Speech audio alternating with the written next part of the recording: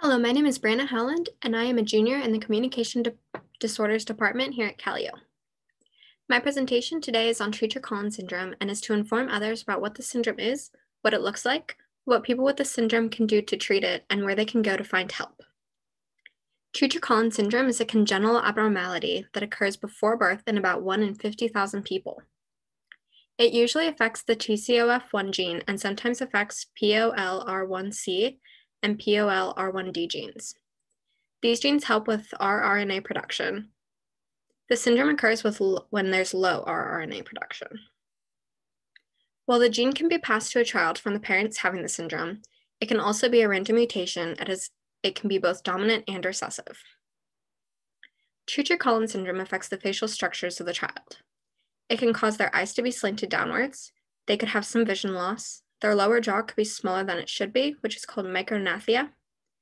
They could have missing, small, or deformed ears, which could cause them to have a conductive hearing loss. A cleft lip or palate is common with Treacher Collins syndrome, resulting in eating and breathing problems. These children could need a tracheotomy tube to help with breathing. The pictures on here show the physical symptoms on children, both from the front and side views. You can see how the ears, eyes, and other facial bones are formed. Children with this disorder typically have normal intelligence. While there is currently no treatment for Treacher Collins syndrome, some of the symptoms can be individually treated.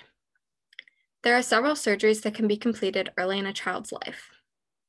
A palatoplasty can be performed to fix the child's cleft palate, closing the gap in it. A tracheostomy could be needed to insert a tracheotomy tube if the child has severe breathing problems. There are various craniofacial reconstructive surgeries to move the facial bones up to where they should be. There are also other treatments that are not surgeries. The child could need orthodontics such as braces to move the teeth where they should be.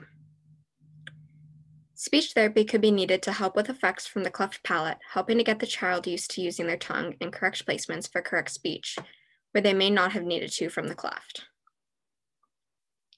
A hearing exam should be done to see if the child has a conductive hearing loss.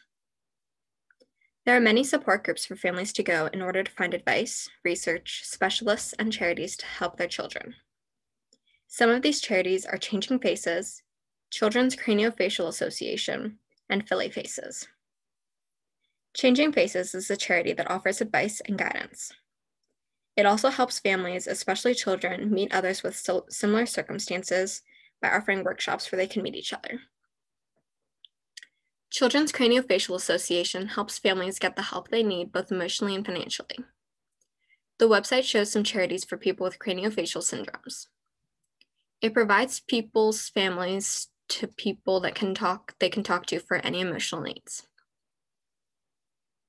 Philly Faces is another place that families can go for the support and resources they need to help their child, similar to Changing Faces. Thank you for listening to my presentation.